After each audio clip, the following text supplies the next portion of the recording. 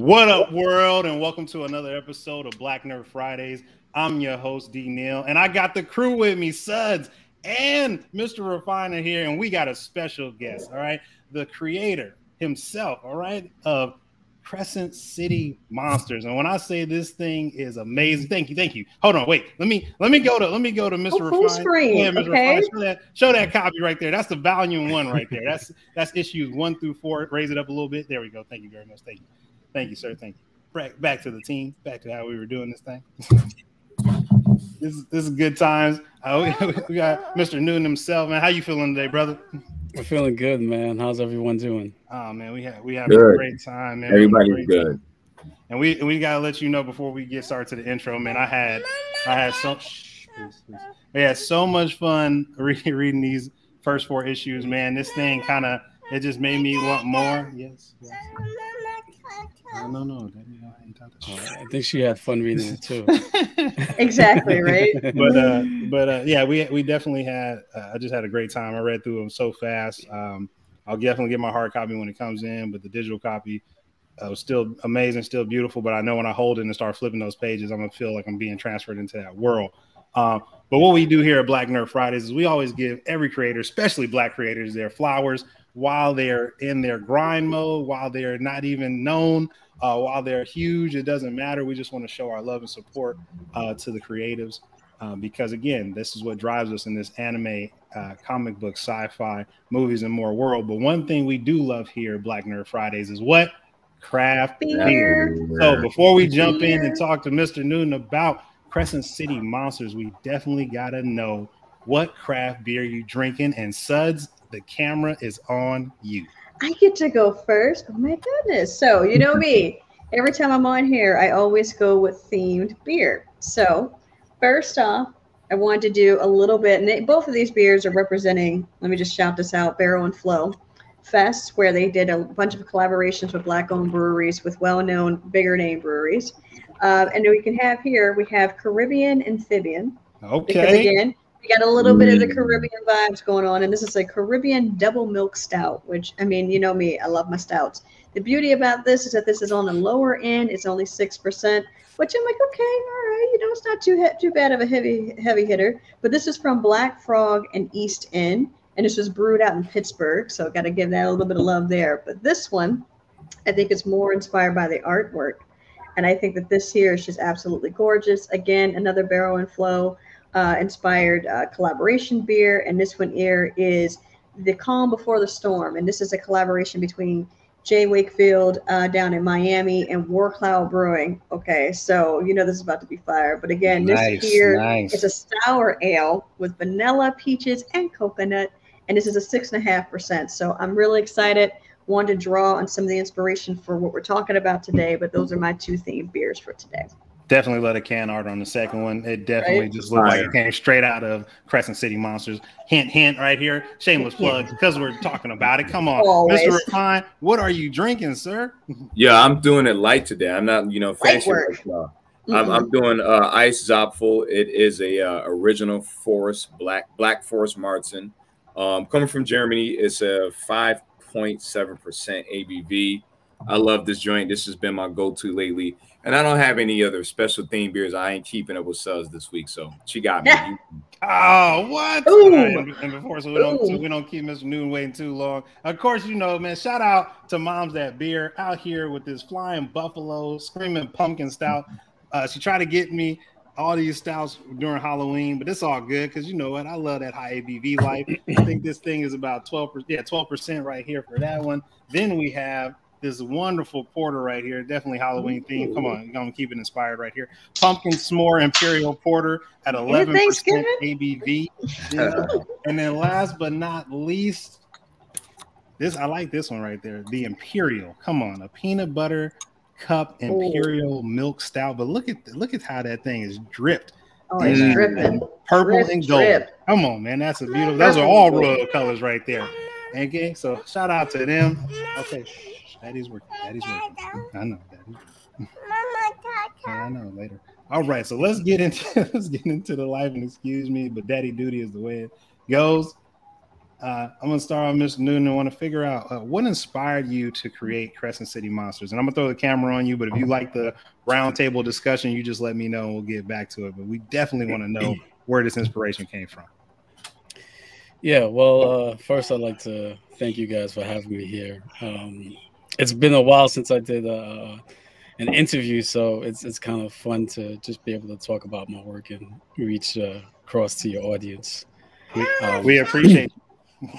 Yeah, thanks, man. Yeah, and as far as what inspired me to create Crescent City Monsters, well, so I decided to create comic books about 4 years ago, right? And usually as a creator, you have all these stories in your head, right? Like which stories are you going to go with? And I decided to go with Crescent City Monsters because at that time, not at that time, but previously, I was a big Walking Dead fan, right? Of Robert Kirkman's Walking Dead comic book series.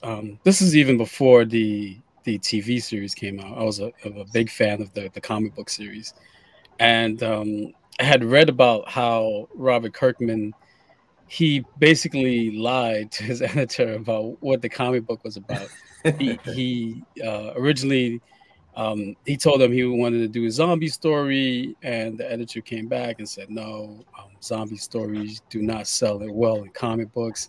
But then Kirkman lied and said, oh no, you know what? There are going to be aliens in the future, right? In future issues, right? Yeah. So, but by the time his editors realized that there weren't going to be any aliens, it was too late. The series was going on, and it had become popular. So I thought that was kind of ballsy, right? So I was like, you know what? I want to create a zombie story, but I wanted to create a zombie story based on what Haitian Voodoo zombie is, right? Because in Haitian Voodoo, somebody becomes a zombie.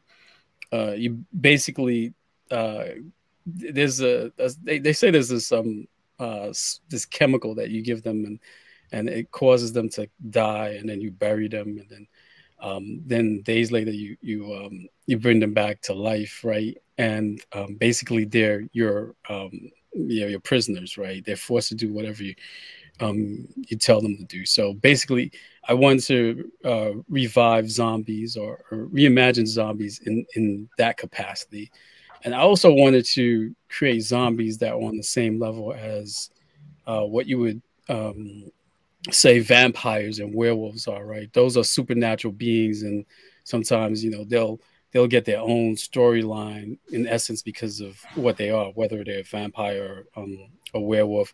And I wanted to be able to put zombies on that same level, right? Because currently, when you have a zombie, or most of the times, there are some few exceptions. When you have a zombie, they're not major characters, right? They're not on the same supernatural level as vampires are or werewolves. But I wanted a story where we can set them to that level. So that's what inspired me to create Crescent City Monsters. And I also wanted to flip the narrative in terms of how Haitian voodoo lowers were perceived, right? Because in the media, you have Haitian voodoo lowers like Baron Samedi or Papa Legba. They're either misrepresented or just casted as totally evil, or if they're not evil, they're really stereotyped, right? They're two-dimensional. There's no full dimensions, and they kind of barely brush the surface in terms of exploring, just the culture of it, So I wanted to be able to put that in the forefront. So in Crescent City Monsters, Haitian voodoo lowers like Baron Samedi and Papa Legba, they're out to save the world, as opposed to being the bad guys. That's another thing that kind of inspired me to want to create a story like Crescent City Monsters. I'm all for really reinventing and helping reshape the narrative that you see when it comes to anything in Black culture. Because when you watch TV, right, what they do is every other culture gets a chance to show the good side and the bad side, right? different nuances, the scales of gray, right, within their storylines, the multi-dimension. But you don't really see that a lot with when it comes to Black culture, right? And I think a lot of it too, what happens too is because a lot of what we're doing is westernized, right? Meaning that it's coming from the ancient civilization of the Greeks and the Romans. That's the narrative that we're looking out through when we create stories and heroes. But I want to be able to look through our ancient African narrative, you know, what it means to actually have heroes and characters within the scope of that. No, I think that's, and I'll crew jump in at any point in time, but I definitely like with Baron. When I saw Baron's character, I was like, oh yeah, that's one of my favorites already off bat. And I just like because it's bigger. I think with Baron and Lobo, it's bigger than just the day-to-day aspect of mortals or whoever. It's they're controlling certain things for a reason. And as you read the story, you'll understand that. But a lot you did jump into it, and I don't want to be repetitive with the questions because you did answer a lot of the questions, but I'll still go to this one anyway, especially with the aspect of the stereotypes, because like what were you when you were showcasing what is called Creole magic in the series? Like what stereotypes were you attempting to negate? Was it more so, as you mentioned just earlier, about just saying, hey, there's every other culture, you have your demons and your deities and all these things of that nature, but they never are just like the demons are all bad or the deities are all good or vice versa. So I just wanted to know, was there in particular stereotype or a misunderstanding of what voodooism is in this aspect of the series? Yeah, so like you mentioned, I did touch on it a little bit, but I can go into a little bit more, I guess, and give some examples. So some of the stereotypes and misconceptions I wanted to kind of do away with, sometimes it had to do with visually, right?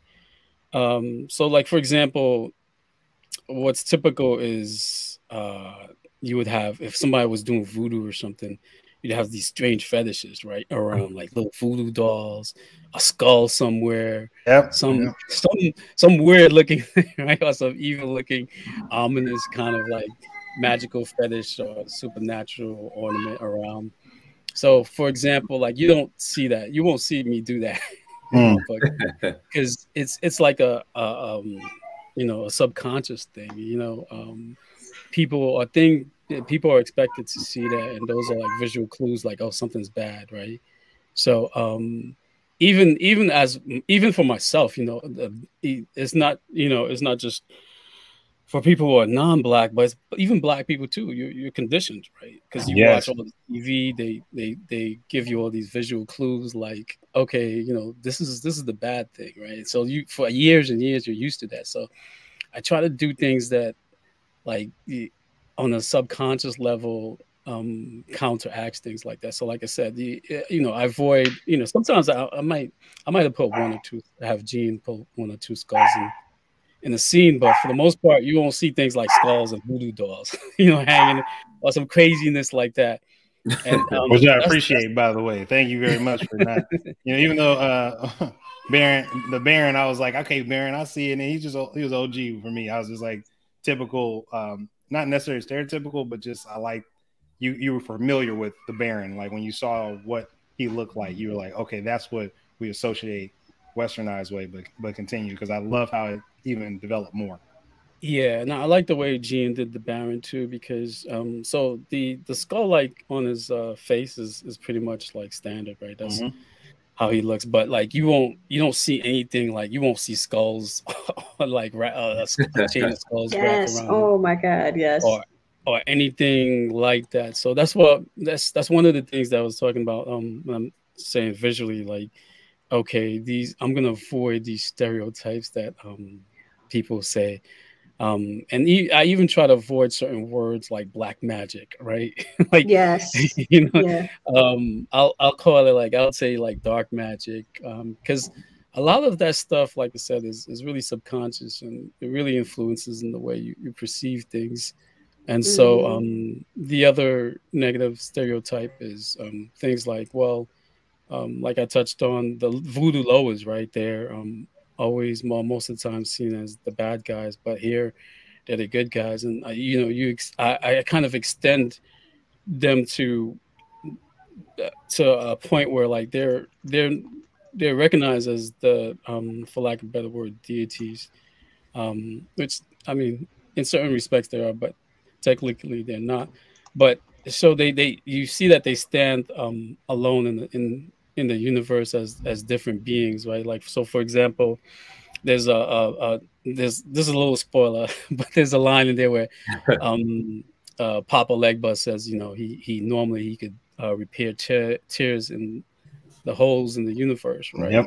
So it's showing that, you know, he's a lower, and he performs certain functions that are beyond what humans are known to, but and he has certain jobs that he does in the universe that are way beyond human jobs, but he still belongs to the supernatural, and he's somebody good, and he has a purpose, you know. So little things like that I do to kind of counteract what people normally would do with voodoo lowers, if that makes any sense. And, you know, I hope it's something that people picked on, because a lot of it is like really on the cerebral kind of like low key, you know, I don't really point it out kind of thing. But I hope, you know, just the totality of just the little things that I do, I hope people can kind of see it and feel it. I respect it a lot, particularly because I have heritage when you referencing that, and I know it takes place in New Orleans, and that's part of my one half of my heritage. So shout out to the Lower Ninth Ward. Shout out to my grandmother, who is Creole. So I understand some of the references in there, and I lived there for a while, so I get the lore and everything that comes with it. So this book actually resonated with me specifically for that reason, because I understand the negativity that comes with it. But I looked past that and was able to see not necessarily the message, but what you were trying to get across, like enjoying the artwork as well as enjoying the storyline, while tying in these things that are traditionally spiritual and native to us before we have what we call Christianity in our lives. So this is very dope. I like that. That's what I'm talking about, man. That's what I'm talking about. See, and we just getting started. We got so much time. I'm gonna jump around on some of these questions because, like I said, I don't want to be repetitive, and you answered a lot of the questions. So let's talk about this black and white aesthetic, and I want and this is a double up probably to Sud's question, and Sudz, I'll let you take it from here. As far as did you get any influences from Alfred Hitchcock? And that the Twilight Zone, those type of things like that, because I think the black and white aesthetic is amazing for the time that it's set. So Crescent City Monsters is set in the Jim Crow South, New Orleans to be exact, in 1963, and the beginning of the setting. And I just think that carrying that on to the black and white aspect all the way up into 2006, which again, I'm not going to give away a lot of spoilers, but it definitely still ties in to New Orleans. Where did that concept come from, or was that more so just something where you were like, yeah, I just like the way it looks? So it was. So I'm trying to find the right words for this. So you just say it, man. Yeah. He's like, no, there was no rhyme or reason. There was no rhyme or reason. It just worked out. No. Yeah, I mean that's pretty much the. So I can't even say there was no rhyme or reason. It's something that just happened organically, right? I like it. So first, let me answer the one of the parts where it's referencing like Alfred Hitchcock's movies, and what was the other one? Twilight Zone is what Twilight Zone. Yeah. Did that black and white get so from that at all? So there was another reason for the Hitchcock reference as well, but I'll let him answer about the black and white first. Okay. So the black and white was it was done on purpose, right? But it didn't really come out the way I had envisioned it. In fact, it came out better than the way I had envisioned it, right? So like I said, I was a fan of The Walking Dead, and The Walking Dead was in black and white. Now it's in color. They have the color version, but when it first came out, it was in black and white. But so I was like, okay, I want my book to be in black and white too. And I sent Gene a couple of pages, like sample pages of uh, Walking Dead, and I said, "Hey, Gene, while I look for a colorist, can you color can you shade it in black and white the way they do it in The Walking Dead?" And he was like, "Yeah, sure." And then when he sent me back the first page, I was like, "Holy shit!" I was like, "This is better than." I was like, "This is better than what they had in The Walking Dead." I was like, "This is bananas." I was like, the first page when he sent me that first page, I knew. Yes. I was like, I knew Gene was a really good artist, but this is like beyond Dope. anything I expected. I was Blew like, your mind, huh? man. Shout out to Gene, real. Yeah, I looking at when I first, like, for me, when I'm going through and picking any type of comic, graphic novel, I always look at the art first. I don't even read what it's about. I always flip through the pages for me, right? So seeing the images for this, I was just like, I love anything that really does these huge contrasts between colors. And this one here with black and white, I think just does that visually. It really draws you in to pay more attention to the features of the face, to really pay attention to what's happening in the background, because there's such a good contrast with the highlights and the shadows. So, and you know, a lot of times we get so overwhelmed with all the colors that we see in comic books, but when you get something like this that's completely different, that's in black and white, which then also, you know, most people would think that it's a dated piece, which it kind of is. But I also think that it draws a little bit more of a serious tone to what the story is, because typically when you see anything in black and white, it makes you kind of think that it's going to have more of a serious storyline to it. And I think this really just adds to what you were talking about earlier with what you're trying to really highlight this culture. It's like, look, we need to really pay attention because there is a story here. It's not just your typical black people, you know, running amok. It's not going to be your typical stereotypical, you know, oh, look, he knows how to use black magic. And like you said, you're trying to step away from that and really highlight the beauty of the characters and of the culture. So to me, when I saw that, I just got really excited because I was just like, ooh, it's so different. And it's so good at the same time. Like, it's beautiful. It's absolutely beautiful visually, I got to say. Well, hey, look, she said everything. No. Yeah, thanks. I'm not even going to add any more to that. Again, I'm gonna keep jumping around because I definitely want to get to these questions and just open up the conversation more. This one I think is one because the way that you introduce Jonas as the main character, at least from when you start the book, I love the fact of how it was just. It seemed so quick to where there was something happening, something was going on. You give that aspect with Moonin, if I pronounced the crow's name correctly. Which again, I didn't ask that question, but I'll get to that later. Hopefully, but you know what? To tack on to what you're talking about with Jonas, that was where the Hitchcock part came in for me, because in that first little part of the story, you know, something happens to the main character, and Hitchcock was notorious for always taking out a main character early on in the beginning. So I was just like, ooh, is this where we're going with this? Like, is this it for him? Like, and it really gets you in because you're thinking, dude, you know, already kicked it up with the cop saying, like, I'm not going to use magic, but I need to because you're getting in my way. And then they do this amazing spoiler alert, Sudz. No, just the cop part. Like, he goes with the cop and then he goes and does this great performance. But like, it was really cool to see something so pivotal happen to a character early on. So to me, I was like, did you draw any inspiration from Hitchcock with that? Or was it just kind of just like, again, just how the story kind of evolved with that? It's just how the story evolved. But, you know, going back and watching some Hitchcock movies might actually be beneficial. So I might just do that for real. And this came in my mind without Hitchcock, but I'm gonna go back and take a look at it. So, but I appreciate that, Sudz, dropping that heat as always. So I know. No, you're good, because that ties into this question of what the relationship was with the Order and sorcerers like Jonas prior to the encounter with Queenie.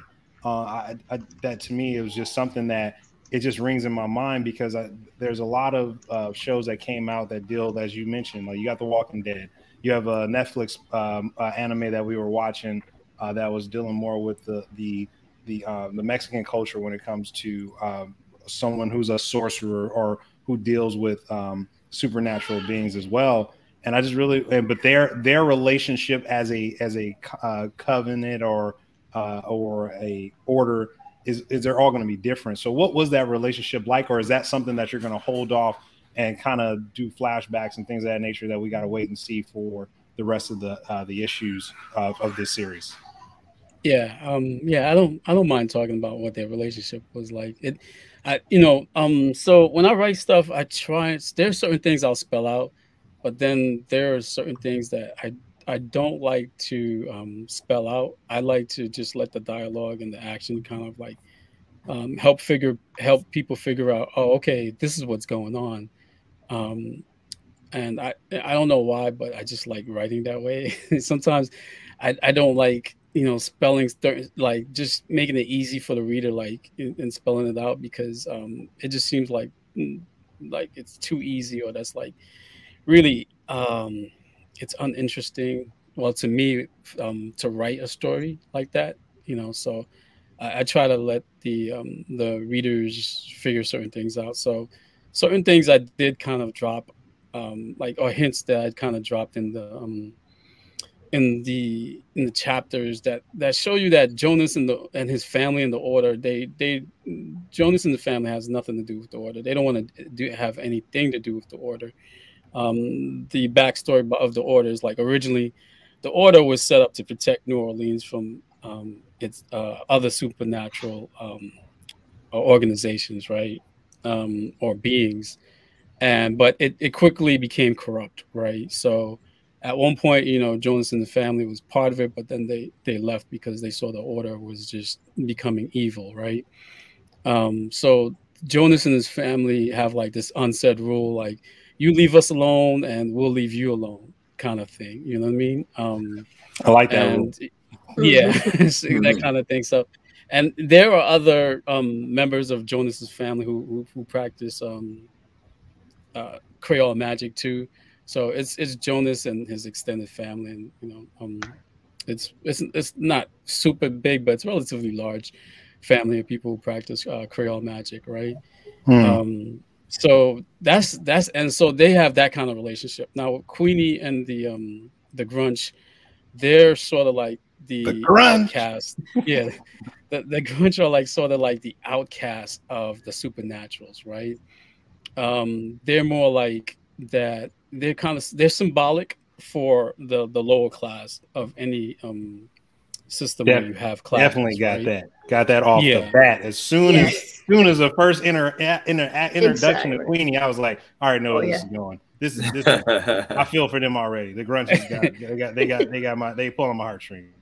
Yeah. So the Grunch are like, they're so, and the thing I do with the order too, I try to show like, okay, the order, they're bad guys, right? But they still have their own things within their own organization and system, and how they deal with things that even though they consider themselves supernatural beings and above humans, and humans are petty and we don't really involve ourselves in human matters, they basically still act like humans. They're petty and whatnot. No matter what they think of humans, they pretty much still 100%, man. 100%. Arrogance. They're arrogant. They still have a lot of this. Yeah, hubris. They same the racist towards one another. Come on. Yeah, racist towards one another. They still have the same. So like the Grunch are like the lower class, and it's Queenie who brings them up, right? Because but the thing is, like, even though they've made it, they've raised or elevated their status, they're still looked upon because of their history, right? The Grunch really, they're what they call like bottom feeders. If you ever had a fish, they have fish called bottom feeders, and they kind of like eat all the nasty stuff that like like other fish making that we're not supposed to eat. I got you. Yeah, so the Grunch are considered like that. They're bottom feeders. Like I developed a concept where if in New Orleans, in particular, like areas like New Orleans, when you have so much magic, there's this like a waste, right? Like the magic, every time you use the magic, there's like a magic waste, or you can call it magic poop, right? And dirties their magic, their ability, interferes with their ability to create more magic or do more magic. So, but the grunts have this one purpose. They consume these things. They look like, you know, glowing worms, and they we saw grunts, that. Cronites, I believe. Yeah, cronites, and that's what the grunts eat, right? That's what they consume to survive anyway, and that they have that symbiotic relationship with the supernaturals and the grunch, where the grunch needs to eat these things to survive, and they need the grunch to actually be around so they can do their magic and not have this interference. So that's the symbiotic relationship. But, you know, like I said, they're looked down on. You know, they don't really have any other use. You know, they think like, you know, these guys are just eating now. They're just bottom feeders, right? So that's how they're treated. Even though they're one of the most important characters, since they magic on the bastard orders. Anyway, go ahead. Sorry. Exactly. If you think about it, without the grunts, the order would just collapse, right? And so I wanted to kind of make a social commentary on that. Like, you know, there are always classes in every group, right? And there's always a reason why you're always looking down on someone, or, you know, people are getting oppressed or whatever. And the reason I like Queenie is because she's a character who says, you know what, even though, you know, they disrespect us and whatnot, I'm going to make sure that we have the power that no matter what they think about us, that we're not gonna be oppressed, or, you know, we don't have any to fuck with. That's what Queenie was saying. Yeah, exactly. You can say it, man. Come on, we unfiltered out here like rolling money. Exactly. So she's like, you know, she's like that one person who elevated them, right? Not necessarily in how they're viewed, but in the power relationship, right? Power dynamic. It's always difficult, even if you transcend, if you climb up the ladder of power, you're still viewed as a certain way until you get to that point where, you know, you could manipulate how you're viewed. But until then, you're always gonna still carry that old a woman narrative. a female character helped elevate them. I love. Yeah, I just wanted to highlight that. Here we go. Drop that fire on them. You get what I'm saying? Just bring it in. A female character did that. Just, you know, I just had to drop that. I'm surprised she ain't going into the time where, you know, in the continent known as Africa, when women was queens and running kingdoms. We don't even listen. We know that already. All of a sudden, men took over, and we start going to hell in a handbasket. But anyway, I don't want. Listen. We could talk all day about that. Shout out to Jonas and his little brother JoJo eating boudin at the beginning. Come on. I was gonna say that's, you know, there were certain elements throughout that I really liked how the characters interacted with each other. I think that full family dynamic is something that I think is missing a lot in the media when you think about Black people. When you show an actual family dynamic where, you know, there is some love, there's empathy, there's warmth there. It isn't where there's, you know, a lack of parent or a lack of love in the house. And I really like that you had that dynamic between the two brothers, regardless of their age difference. He was still there. He was still thinking of him. He still wanted to do things he wanted to do. And I think that in itself, just the mother being a mother, right? And actually being there and being worried about him and saying, like, I know what you're going to do, and I know what you're about, but be careful. I need you to come back. And I think that to me, I really love that aspect of it. And just the fact of how the men that were in that group that Jonas was a part of, the music group, how they really were speaking to the crowd, and the crowd was really excited about some of the music that they had. So to me, I really just love the characters that were in it. I'm excited to continue reading it. But that to me, it always warms my heart when we are being portrayed in a way that is not associated with drugs. It's not associated with pain. Like you can still get a story of him being, you know, a character being hurt or being chased, right? And you know, doing things that may not be considered to be good, but in a way where you're still elevating them, that you're still empowering them. And I think that's what your comic does. It does it in such a beautiful way. So I just had to add that. Thank you. I got goosebumps listening to that. See? And the self-control, to add to Sudz before we move on to the next question, the self-control that was taught, because what Jonas did for the scene that says, spoiler alert, ruined. No, I didn't ruin it. Like, for that scene, to me, it was like I really could have took it to the level where you didn't return, but I just gave you a warning.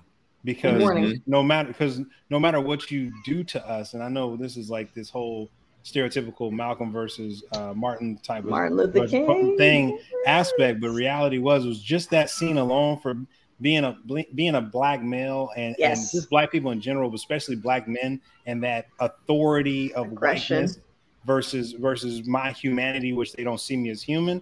Just that one very 2-page scene, I was like, damn, that self-control was just bar none, top level. Because if it was me, it'd have been a wrap. I would say he should, just eliminate him from all existence. Like he didn't even exist. Like if I know that type of magic, you gone. Your whole fam won't even remember you.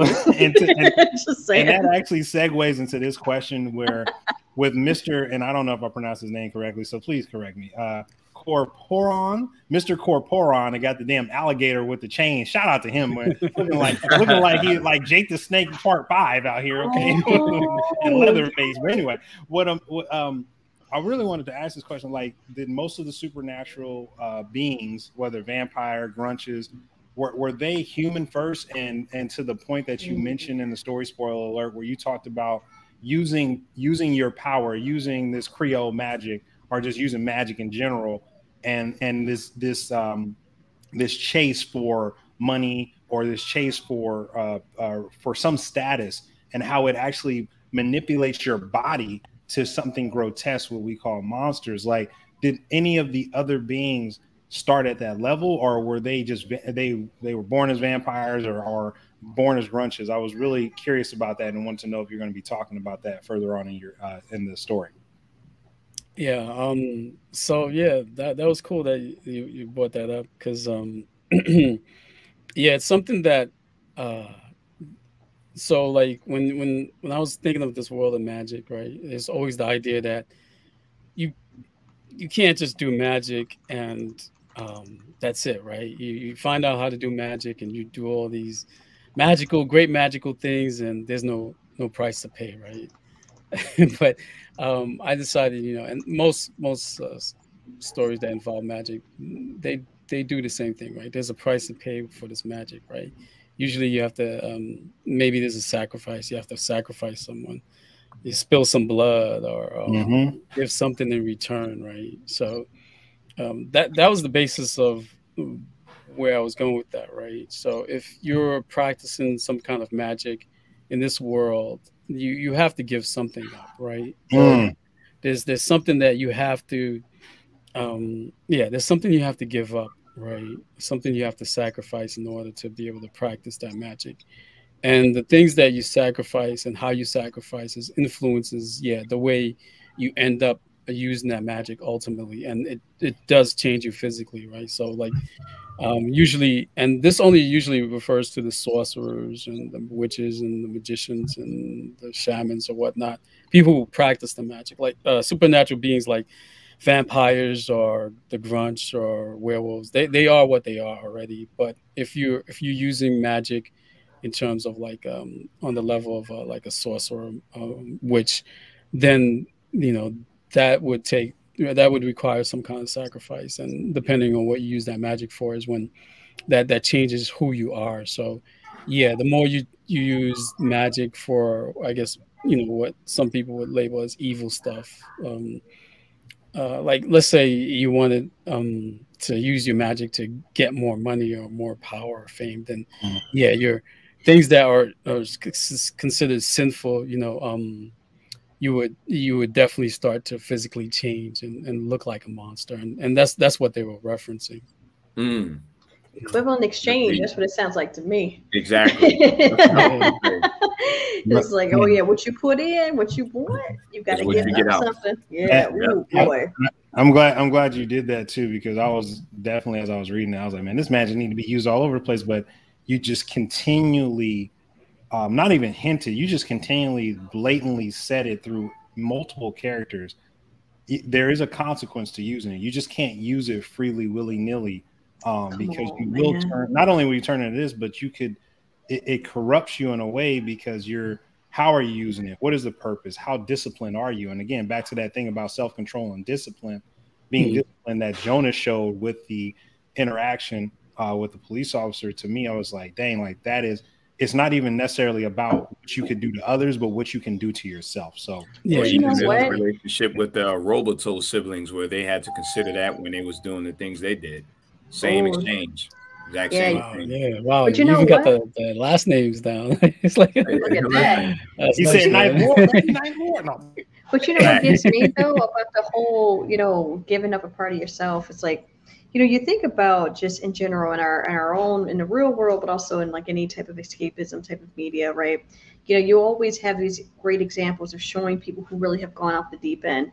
And you're like, but they're not, nothing's happening to them. Like, what was happening, right? And you see this with greed in the world that we have today. So I can understand why a character might be like, you know what?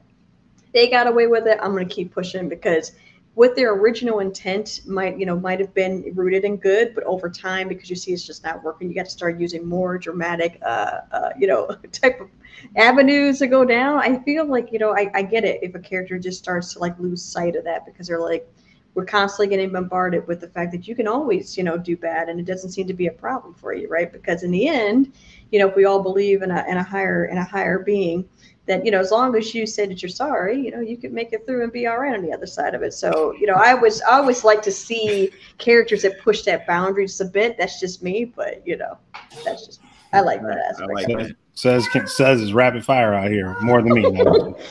But that also ties in again. This is why I like having conversations with the whole crew because it just keeps going back and forth over and over just into the next question. So Kingsley, I gotta talk about Kingsley, you know, and they know why I want to talk about Kingsley because why is that, D? He's a character for me that he holds. He has his what he wants, and what I want to ask on this question is: do you want the reader to view Kingsley as a grandmaster that has a means to an end, where getting power and making the order in Louisiana, or excuse me, in New Orleans, making that order top notch and one to be respected, or is it just a traumatized Grinch who wants power by any means? And I'll let you respond to that. So the way I want people to view Kingsley is it's not exactly like it, but you know, it's almost like that, you know, Charles Xavier Magneto or that Malcolm X and Martin. Talk about it. But it's not exactly like it. It's more on a realistic level, right? So it's like, let's say, you know, you're as a group of like Black people, right? We there's a leader amongst us, and they bring us to the next level, and they're like, okay, we're pretty much equal with everybody. We'll just leave it at that, right? But then somebody within that group says, "What are you talking about? Look, these people that you're trying to put us on equal levels with, don't you realize the history we have with these people? This is what they did to us, and you don't think it's going to happen again? Give them the chance, you know." And then somebody and says, you know, I want to make sure that never happens again. I want to put us in a position where they will never be able to do that to us again, right?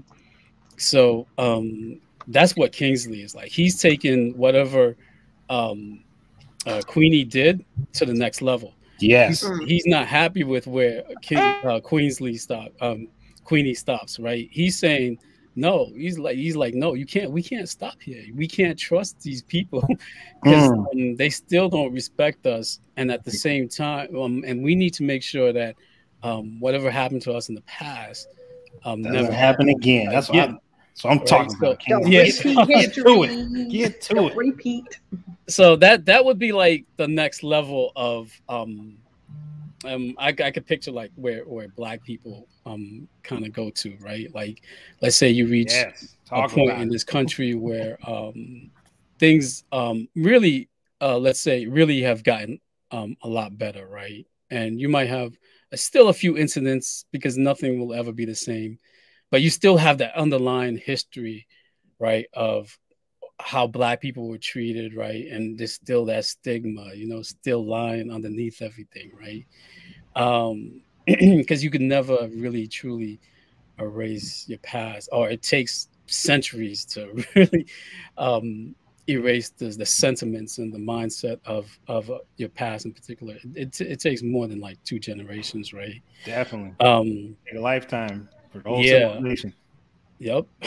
So so it's basically that, right? It's two trains of thoughts, right? One's like, okay, this is where as far as we should take it, and we don't need to take it anymore because we, you know, if we do, then what we become are people who we may not really want to become.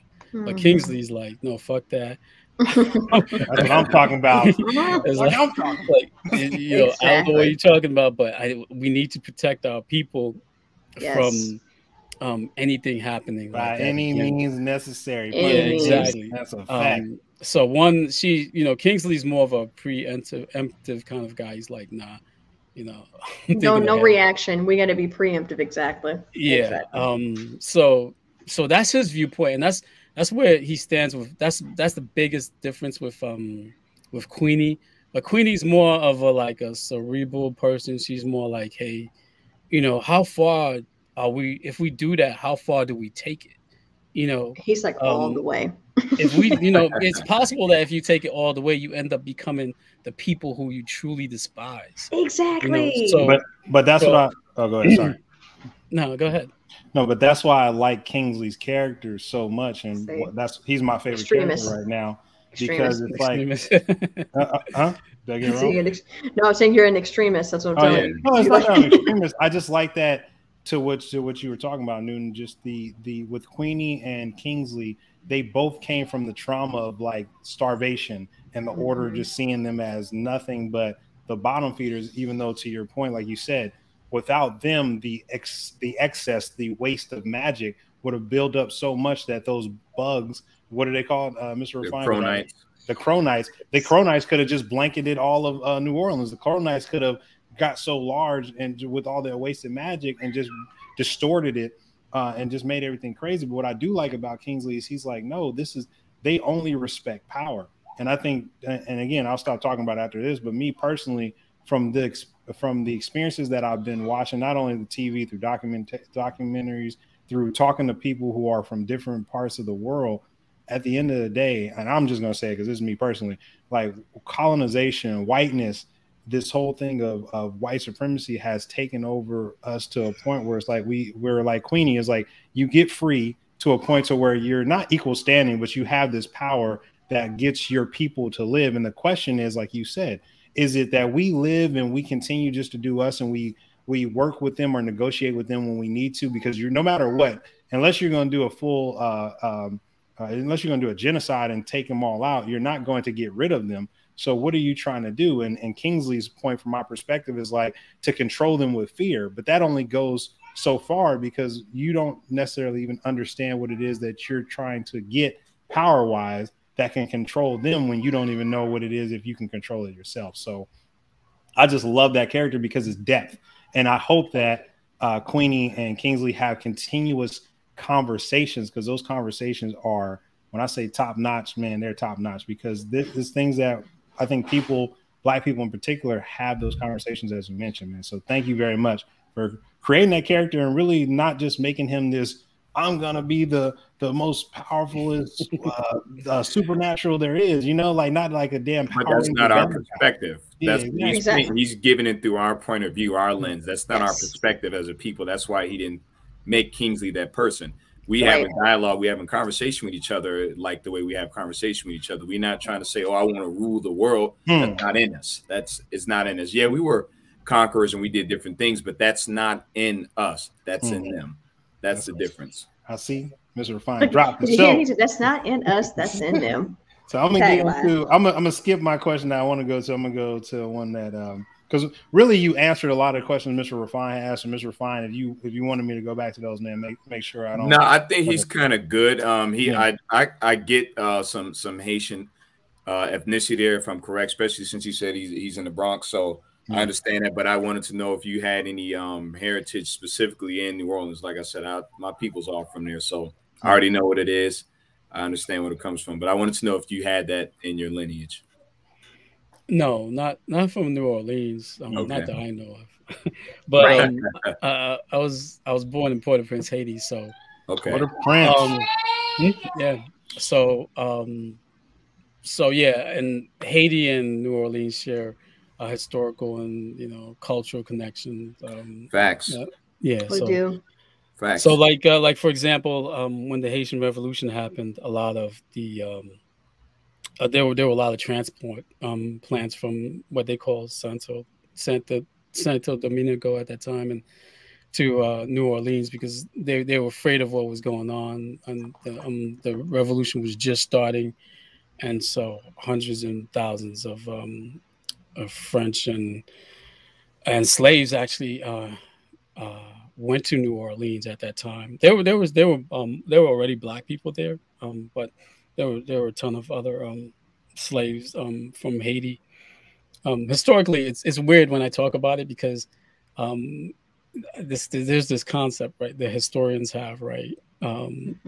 So before Haiti, there was the island of Saint Dominique, right? And technically, if you anything that happens before the formation of Haiti, which was January 1st, 1804, if you reference that historically, you're to be historically correct, you could never say Haiti, because Haiti wasn't formed then. You would have to refer to the island of Saint Dominique or Domingo, and it's weird because I always want to say Haiti, even though it was before Haiti was officially a thing. But I'm going to say Haiti anyway.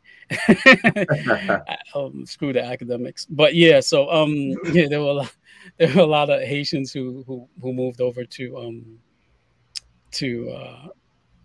what do you call it, New Orleans. Yeah. And a lot of that their culture and whatnot spread. But with that said, it's still there was influences, but like for example, Haitian voodoo and New Orleans voodoo are two totally different things. Definitely. Definitely. As I was well made aware of. Yes. When I first started Don't get it, not the same. Yeah. What the things y'all do is completely different. I know a little bit of stuff based upon some things my grandmother kind of told me, and I know some brothers I went to college with that were Haitian. They're from New York, but they're practicing, or the knowledge they have is, like you said, completely different. Definitely different. But there is a common ground between both. There's similarities. But you know, the thing that really bothers me the most about Haiti, how it's being portrayed in the media in modern times, there's a lot of history that I think gets erased on what Haiti's influence has been, and the fact that it was one of the richest colonies within the French, empire for quite some time. I mean, and it's sad to see, how Haiti is being reduced in the current media as it is. And we know recently how the Haitian refugees were coming over here and how they were shunned. And the fact that it was kind of swept under the rug a little bit, I mean, and it's sad to see a country that has so much history, that has contributed so much to not get the type of respect and help that they should. And the fact that they haven't been able to stand on their own 2 feet because outward forces have been kind of stripping them of their abilities to do that. So I always want to at least highlight the fact that there's a lot of history that's there, and that we should not be reducing Haitians to what we see in the media or to just voodoo. There's more to them than just that. But I just had to say my 2 cents on that. I had to. Because I had to. I know definitely you were referencing, I believe, what was it, the Serpent and the Rainbow movie that I remember seeing. When you referencing that dust that you put on somebody and you go to sleep and you bury him and all that. That's the movie I remember watching, The Serpent and the Rainbow, and it talks about a lot of that. But that's the point of view and reference that we have when we think of Haiti, specifically Americans. That's their only concept, especially when we're talking about white-owned media. That's what's going to be a fact.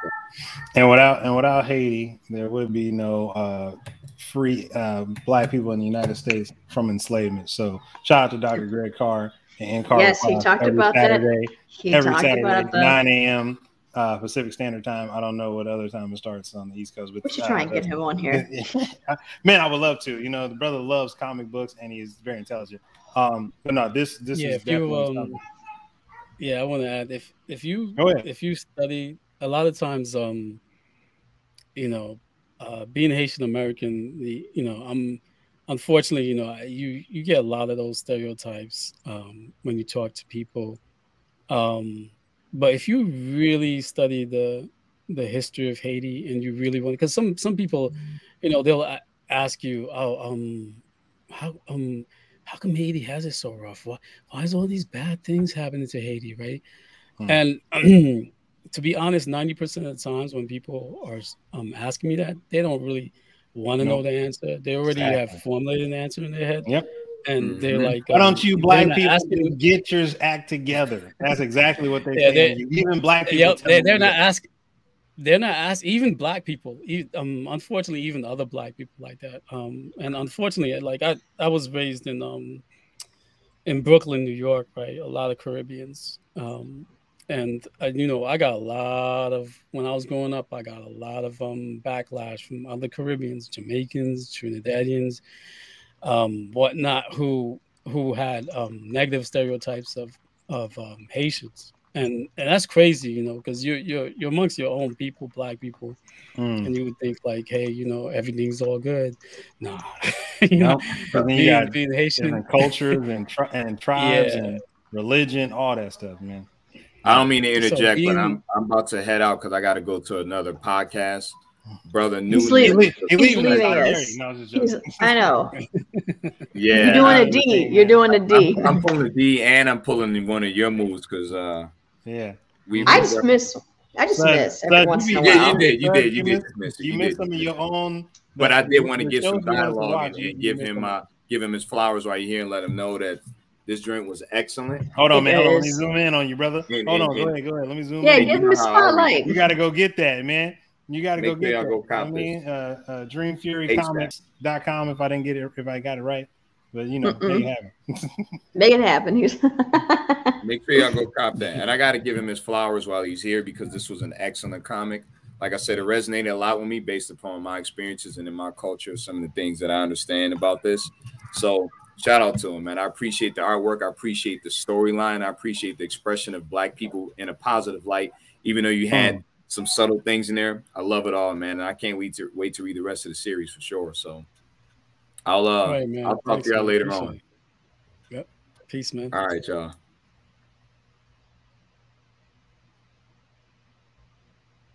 Oh.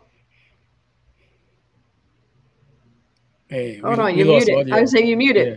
You muted yourself, right? My bad. I muted myself because the kids in the background. Birthday balloon. Oh yeah, you know, it was her birthday on the 10th. Shout out to all the Scorpios. So I gotta ask this question too, because I know we're running out on time, going to that hour mark. But what role will black women play in the rest of the series? And before you answer that, definitely can I figure out what the hell happened to Jonah's mama? Because I know she is savage. Okay, I know she is savage.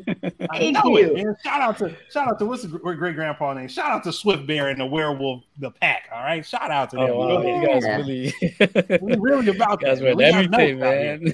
Hey, we gotta make sure we know what we're talking about when we got guests up on the show. I think this is one of the most thorough interviews I've had. Thank you, man. We do our best. We just want to show our love, give you the flowers while you're here. Yeah. So you said you wanted to guess what happened to Jonas's mother? Is that what? Oh no, I just really want to know what role black women will play in the series. This is something that Sudz had mentioned, and also just because of Jonas's mom and some of the backdrops, as people go to issue 3 or 4, if I'm not mistaken, that they get to see some of the conversations that Jonas's mother had when certain deities or gods, for lack of a better term, were around him. And I'll leave it at that. But like, what role are black women going to play in the series, if any, more than what Kiki is going to play? Because Kiki is holding down Malcolm. So shout out to Kiki. Yeah, I like Kiki. She was named after that Drake song. Kiki, I kind of figured that was the case. I was like, is that I thought so, but I was like, I'm being a Drake fan. I was like, I'm not. You love me.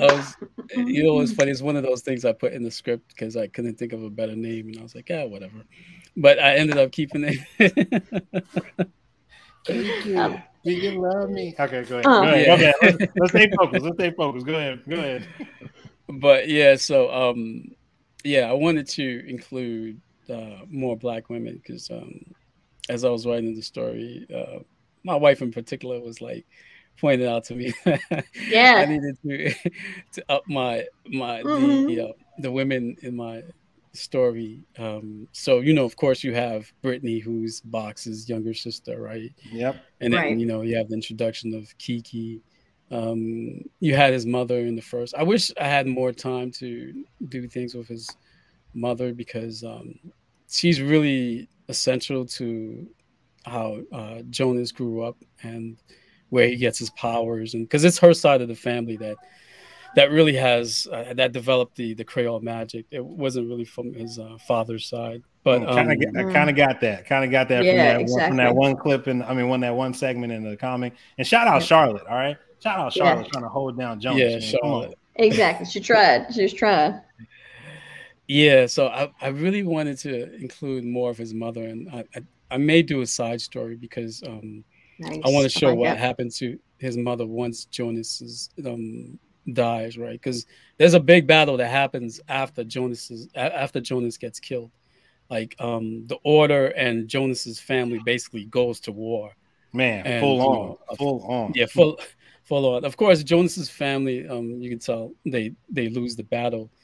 But his mother alone is very powerful.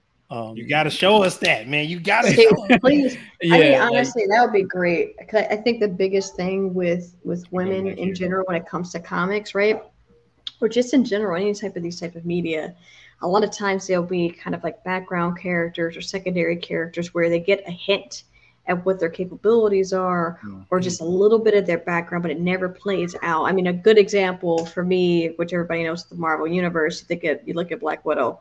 Look how long it took to even get the story of her. And then when you do get the story, you're just kind of like, that's it. So it's like that's the type of thing that, especially when you think about Black women, how Black women are always portrayed in media as angry, aggressive, they're this or they're that, and it never really shows that dynamic piece of them. And I think that with your story, you have so many different avenues that you could take it.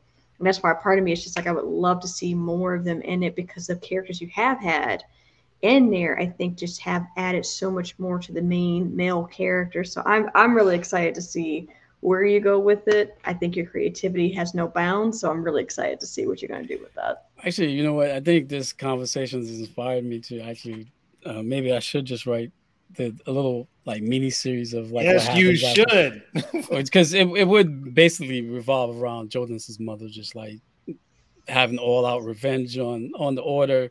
And just messing shit up. Woe be the tide of a person or entity that messes with a mama's baby. Yeah, a woman's scorn, as they always talk about. Hey, yeah, and it's not like Jonas's family was rolling alone. He has a whole werewolf clan behind him too. Shout out to the pack, man. For real. Love the pack, bro. I can't wait to see transformations of the pack, because I was just like, I don't get it, and then I was like, I get it now. The pack is fire. The pack is fire, hands down. I see why he said get the whole pack, because I know what they bringing. Get everyone. Get everyone. He said get everyone. So I definitely, since again we passed the hour mark, of course, so I don't want to take too much longer, because I know this will get too crazy. We'll go a whole nother hour talking about this. So I really do want to ask this question, because we running short on time. But what do you want the reader to feel when they read your work of art? Because I think this is something that a lot of people always when I finished it, this is what I thought. But what do you want the reader to take away? And I'll leave it on you, and I'll let you go ahead and take it from here. Man, that's a tough question to answer, because as I started listening to the responses to the people who read the story, everyone takes so many different things from the story. I mean, everybody has their own interpretation of the characters, the reasons why they like a particular characters, and people will pick up on one thing more than something else, and it might weigh more heavily on them in terms of what they think about the story, and have more impact. So it's hard to say.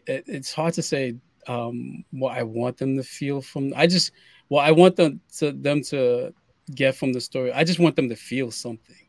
I want them, even if even if they miss all the social commentary that I might put in there, I still want them to feel something human and something positive. Like, hey, this is the way things should work in the world.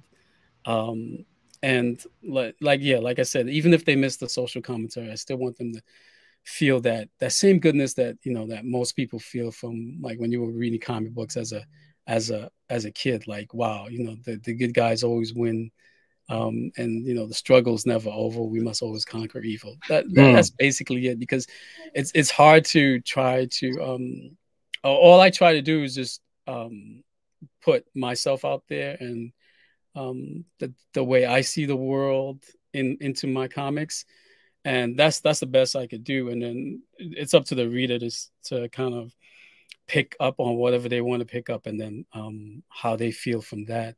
But I just, even though my comics are really gritty, I love writing gritty stories, I still want them to have a feeling like there's always hope, and there's always this need to always push forward and improve things. And with that, we're gonna just leave it at that. I mean, that was a wonderful way to end it. It's Crescent City Monsters. If you are a fan and a part of the community of Black Nerd Friday, we have brought to you and we'll continue to bring to you more wonderful creators like Mr. Newton from Dream Fury Comics, and just the stories. Like, really, it is a extension of at least what I'm learning, is that most of these creations of art are literally like bits and pieces of the creator put into either a paper form or a digital form for you to experience. And really is just read it and you will enjoy it. It goes by fast because you get immersed into the world.